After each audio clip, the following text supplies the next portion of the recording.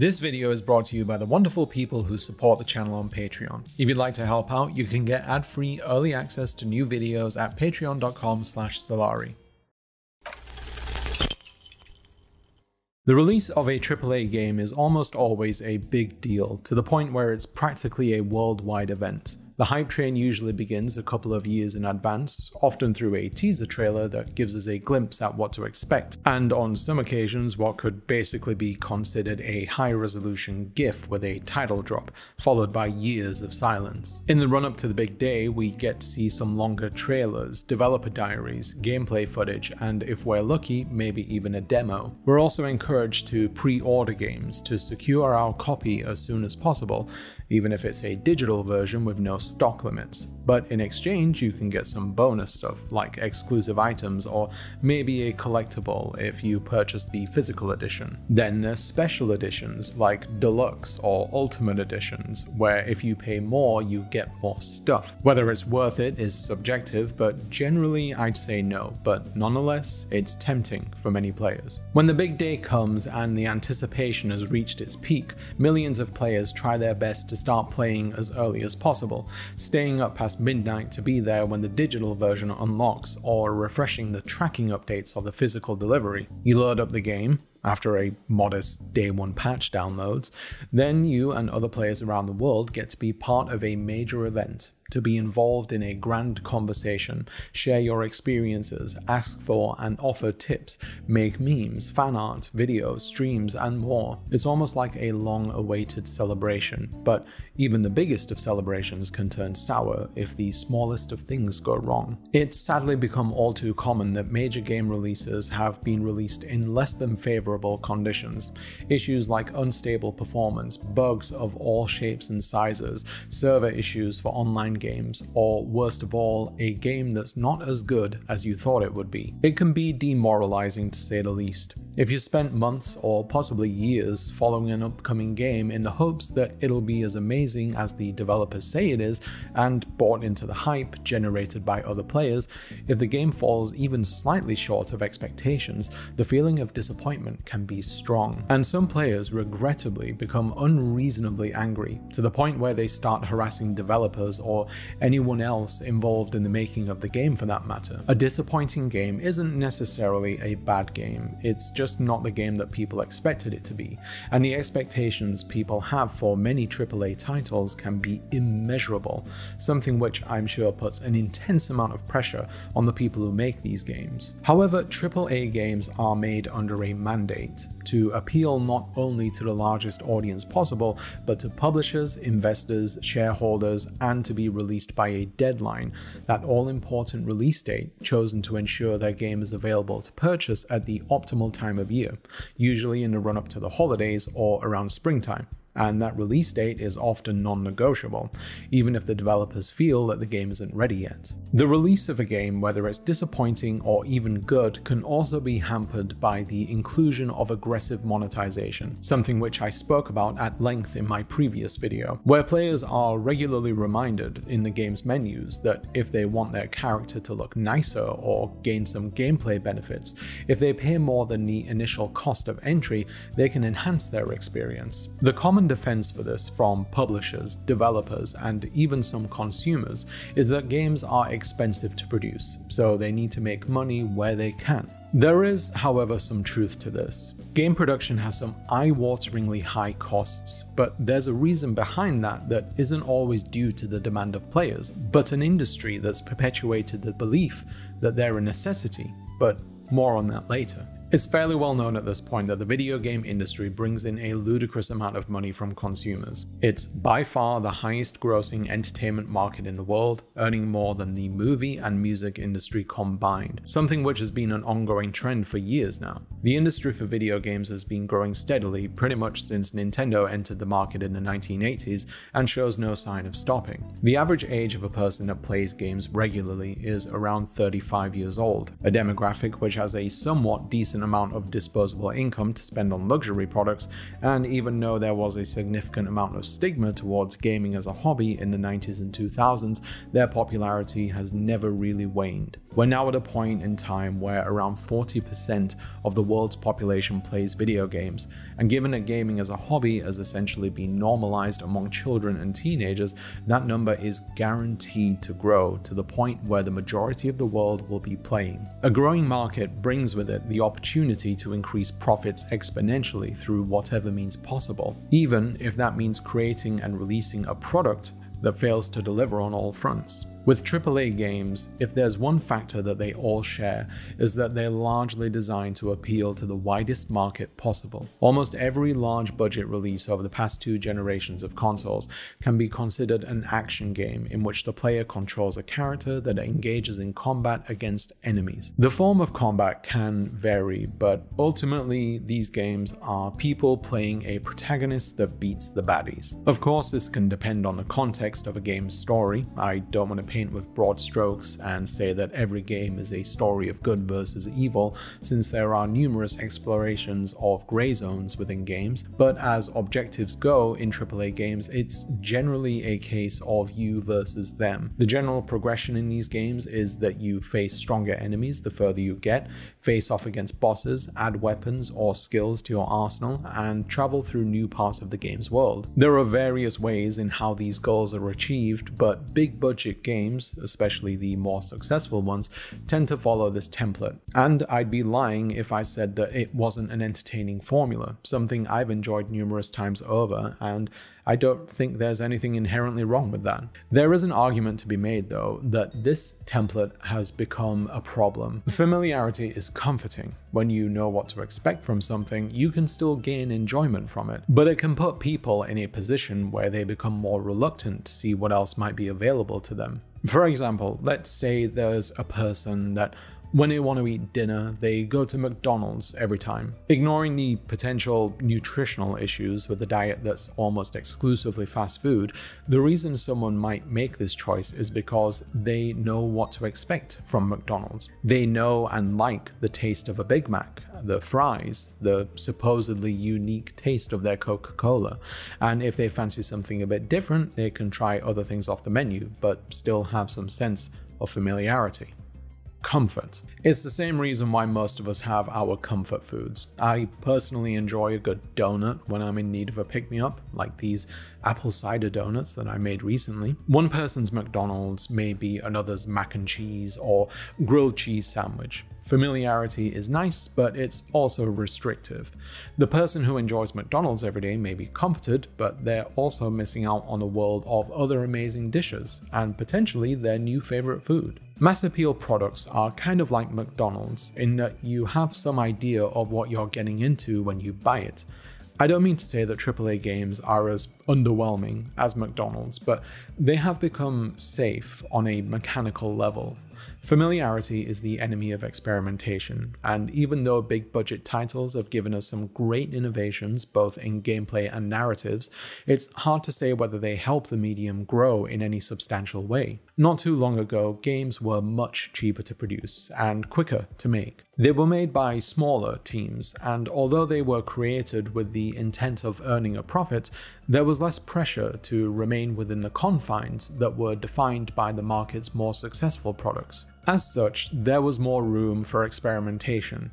Creators were able to take advantage of the opportunity to create games which consumers may not know that they would like, and would go on to influence and innovate the games that came after it, possibly even creating entirely new genres. In other words, developers had the privilege of being able to take a gamble and lose, whereas in today's market, failure to meet expectations is often met with major repercussions, including job losses, studio shutdowns, or even an aversion to experimenting again, leading higher-ups to demand that the future products they create adhere to the demands of the mass market. Many of these games were made to be loved for what they were, and not because they're similar to other popular products on the market.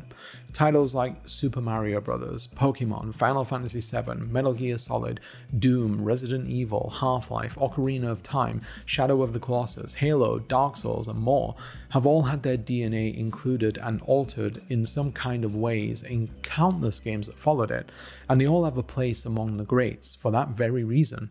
Sure, some of them were expensive to produce, at least relative to the time and the size of the industry during that period, but they were still a gamble. Conceptually, they were unique or different enough to be considered a risk. For many, notably in the West, Final Fantasy VII was a completely foreign concept, given that it was a turn-based combat game where you waited turns to attack your enemies, but it sold extremely well, creating a massive legacy which still continues to this day. Dark Souls came out at a time in which games had a growing tendency to hold the player's hand, tell them where to go, what to do, and at the same time offer them a power fantasy where they felt like an unstoppable force. Dark Souls, on the other hand, put you in an overbearingly hostile world, gave you limited means of survival, no direction, and had you learn by dying repeatedly.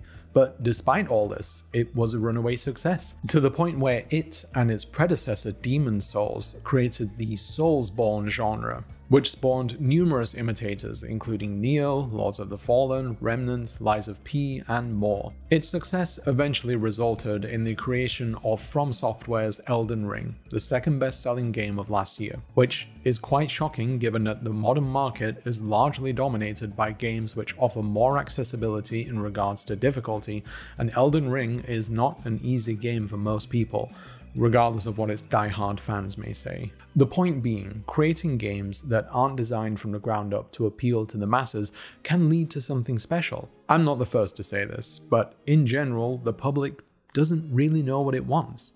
It's only through giving them something different that we can learn about their tastes, and we can learn about our own tastes. As much as you like McDonald's, it's good to try another dish every now and then, even if that means risking a bad meal. However, there's a problem with this, and it goes back to what I said earlier. Making and marketing games has become expensive, particularly in the AAA space. With something like the movie industry, production budgets and earnings are shared with the public. In most cases though, the cost of developing a AAA game is kept as a secret between the publisher and shareholders, making it truly difficult to grasp the average cost. And that's without even factoring in the marketing costs, which in many cases can be nearly identical to production costs.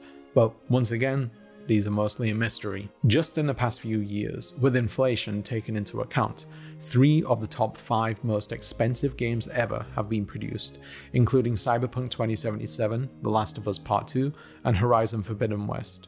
The latter two cost over $200 million to produce, and Cyberpunk, according to the developer CD Projekt Red, cost $483 million adjusted for inflation. Needless to say, but that's a lot of money, enough to rival some of Hollywood's biggest film productions, and with bigger costs come bigger risks, and a bigger need to mitigate that risk by creating products with mass market appeal that play it safe by catering to gamers' desire for familiarity. One common criticism with PlayStation exclusive titles like Horizon Forbidden West and The Last of Us series is that there's too many similarities between them, and they follow a particular formula. Specifically, high production, story-heavy, character-driven action games where you play from a third-person perspective in an open or semi-open world setting. This has sort of been the case since Sony started finding momentum during the PS3's lifespan, and it was arguably kicked off by the success of Uncharted 2 by developer Naughty Dog, who have since become the pedigree for the PlayStation exclusive scene. These exclusives also happen to be visually stunning, to the point where you can practically see the budget in every character model and environment. Now, to be clear, I'm not saying that these games are bad. Far from it. Some of these are genuine all-time greats, and personal favorites of mine, largely because I'm a sucker for a good story, and many of these games do a damn good job at telling one. I do have to ask though, what are these games doing on a mechanical level that makes them unique? How much are they experimenting or trying something new? As much as I love some of these games, I do have to admit that they are a bit formulaic. There's also the fact that many of the big releases that we see these days are sequels from long-established franchises, which is what you get when companies become more risk-averse and choose to leverage a pre-existing audience rather than funding a new, untested intellectual property and hoping it finds success. The question we have to ask though is, do AAA games have to be so expensive, and what could be gained from making them cheaper? To the first question, the answer is kind of a maybe. One of the problems with current big budget game development is that many deem it to be an unsustainable model.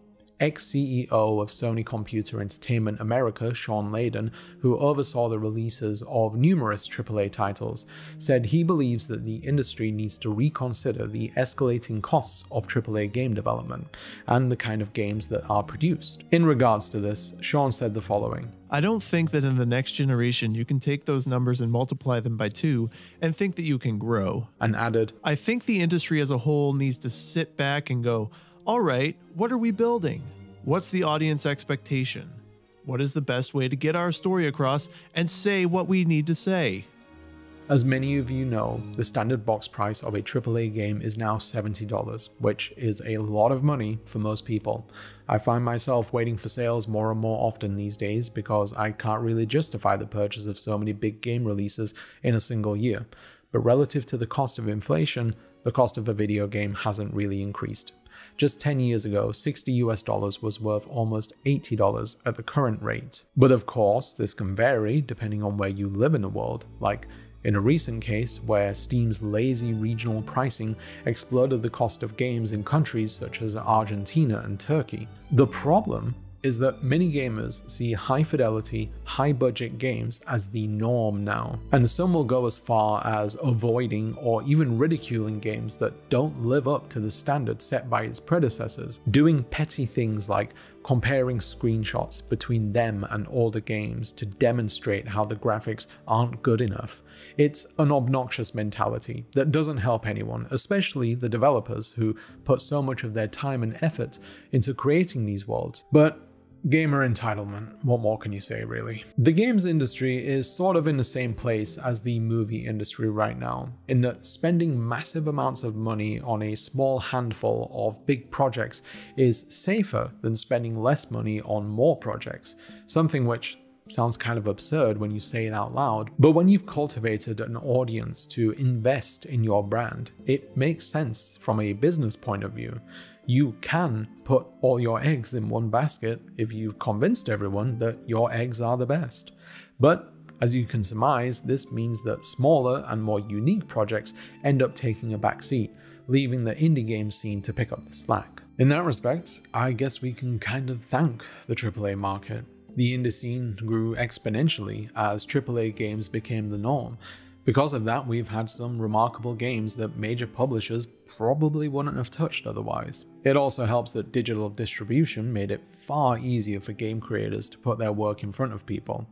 I'm not sure that games like Hades, Celeste, Papers, Please, Stardew Valley, Lisa, or Disco Elysium would have even made it had the conditions not been right, let alone be successful games. Aside from the intense amount of labor that goes into making AAA games with high fidelity 4K resolution graphics, one big reason why they take so much time and money to produce is because, in general, they're very long games. If you search for almost any modern AAA title on howlongtobeat.com, you'll find that pretty much every single one of them takes about 20 hours or more just to complete the main questline, and more if you want to clear the side content. Now, it's understandable why this is a selling point to a lot of people. If you're spending $70 on a game that you want to get your mileage out of, for that much, it'd be disappointing to be done with it after only 5 or 8 hours. It'd be like paying for a full price movie ticket and it turns out the movie's only 90 minutes long instead of your typical 2.5 hour plus runtime like every damn movie seems to be now. Please, just make movies shorter. I've got stuff to do. 90 minutes is fine. There's nothing wrong with long games. For some, like RPGs, it's somewhat of a necessity. but there are also games where the long runtime works against it. Either way though, the normalization of the 20+ hour runtime has resulted in extremely lengthy production cycles, and of course, rapidly inflating budgets. The gap between AAA releases from major studios can be as long as 5 years or more, which includes sequels with pre-existing assets that can be ported or built upon from previous games in the series, or in the case of the finally announced Grand Theft Auto 6, it can be a 12-year window. You can probably thank the cash cow that is GTA Online for that. Less frequent releases means less chances to earn money for the studios, greater gambits, bigger budgets, and fewer opportunities for developers to experiment with something different, since they're stuck in lengthy cycles of creating huge hits that adhere to the winning formula established by the industry. I do not want to undermine the work of developers. As I said, I truly believe that many AAA game releases are incredible, but I am left wondering how satisfied they are by being a part of this. If you're someone who works in the AAA industry, then please feel free to share your thoughts in the comments, because I am genuinely interested. As we know, at this point, the life of a game developer isn't an easy one thanks to the poor treatment of game studios. But I do think it is telling how even big industry names have left studios to work on independent projects and escape bland corporate mechanisms. As I was working on this video, one particular game kept popping into my head. 2019's Death Stranding by Kojima Studios, helmed by the legendary game developer Hideo Kojima. Kojima created the Metal Gear Solid series, considered by many, including myself, to be one of the best video game franchises of all time.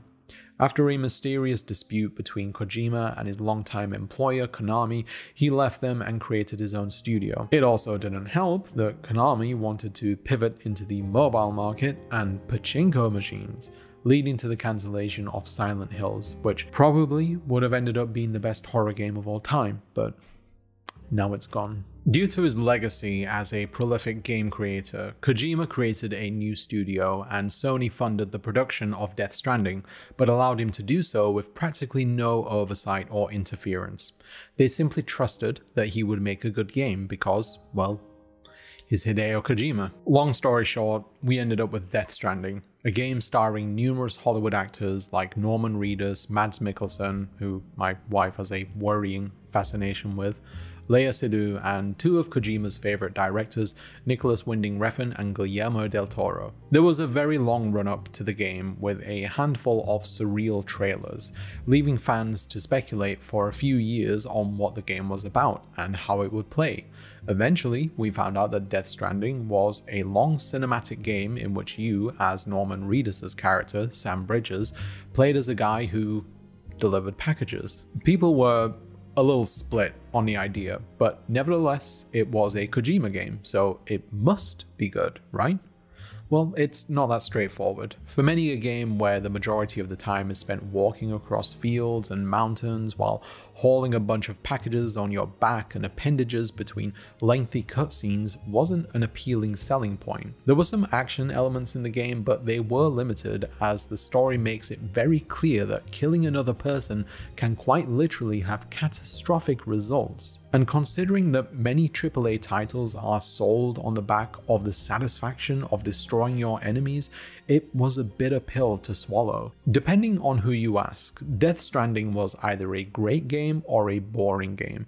Personally, I really liked it. There were a few embarrassing moments, like Sam and Princess Beach having a slow motion run on the shoreline. More than anything though, I and many others appreciated that the studio was given the opportunity and budget to create something that wasn't designed to cater to a bullet point list of what gamers currently like. Kojima has more clout than probably any other game developer out there. He's so revered that his name is put next to the game title on the box. Not everyone can be Kojima, so they can't exactly ask a publisher to write a blank check so they can make an experimental title like Death Stranding. That's just the industry for you. The $70 price tag may be justifiable on the games that we currently get because of how they're produced, but we could do things differently. Even though there is a segment of consumers who like to whine about the visual quality of video games, especially indie ones, they're a vocal minority. And they're the ones that go out of their way to make game developers and artists feel bad about their work, so screw them. Games also don't have to be a 20+ hour experience. A short game is perfectly fine if done well, and if we're being honest, many people just don't have the time to complete long games. Remember that the average age of the person who plays video games is 35 years old, the same demographic that works 9-hour shifts and probably has to look after a kid or two between those. A short while back, this tweet right here got some widespread attention after the user said, "I want shorter games with worse graphics made by people who are paid more to work less." And I'm not kidding. And you know what? They're right.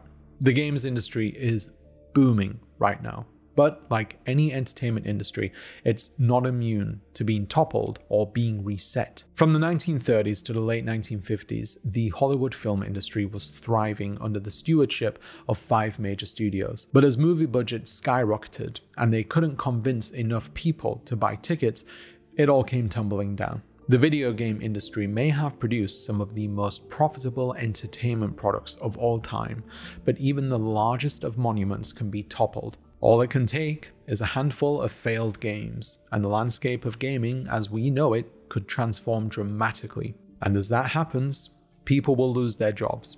Studios will shut down in an effort to protect the bottom line. Because of that situation, though, Hollywood started taking risks again by hiring young filmmakers with fresh ideas, and it turned out that people loved them. Steven Spielberg, Martin Scorsese, George Lucas, and others revitalized cinema and went on to create what many consider to be some of the greatest films of all time. Great things can come from change, even if that means taking risks and possibly losing along the way. The games industry as it stands can afford to take a few risks, and they don't have to spend $200 million each time that they want to do so. Shorter games with lower production budgets can be great.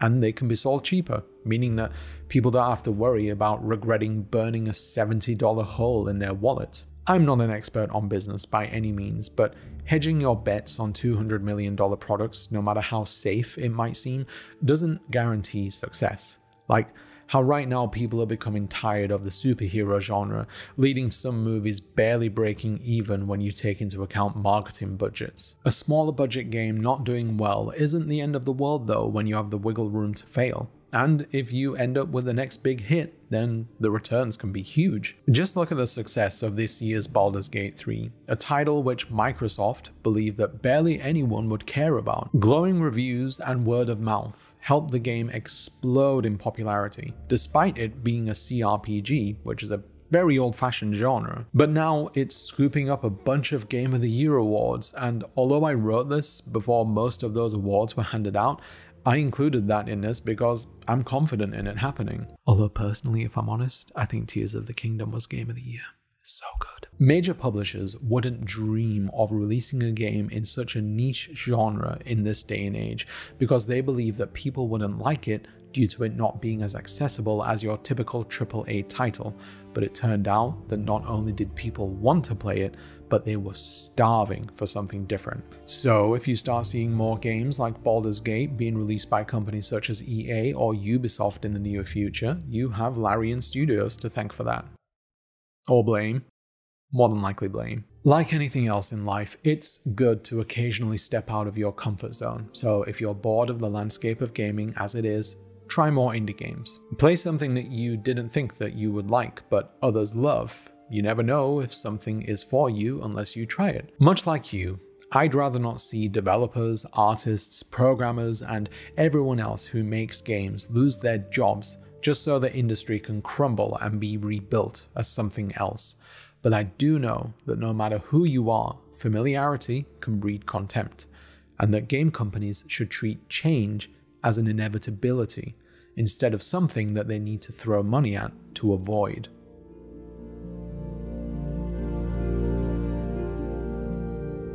Thank you very much for watching. If you enjoyed the video, then please don't forget to click the like button, and if you don't mind, a subscribe would be really nice too. Just don't forget to click the notification bell because YouTube's bad at, being YouTube. I'd like to thank the patrons that you see on screen for supporting me creating these videos, and I'd like to offer a special thanks to the following: MD Bagel, Joker D Black, Syndrome Noir, JP, Minty, Infernal Ramblings, Malcontent, Jacob Mayer, Zoe B, J Miz, Meg, Ellis Wren, Beige Circle, Jonathan Morris, Aria Rose, Bailey Grevling, Catherine Pandel, Candide, Dan McCrary, Remy Allen, Grant B, Enrique Gutierrez, Murgerger Fashionable, Alina R. Atoms, Games, Sparrowwagon, El Salvador Dali, Dylan Wirasing, Ruby O'Connor, Tadeo Deoria, Ryan Osterman, Liberty Anyanaga, Jay, Catherine, Carlon, Patrick McBain, Gina I, Gay Frogs Collective, Henry the Longshot, Lizzie Peasy, King Me, Fishcatch, Emily Argentine, The Paultism, Haplo, Tanda,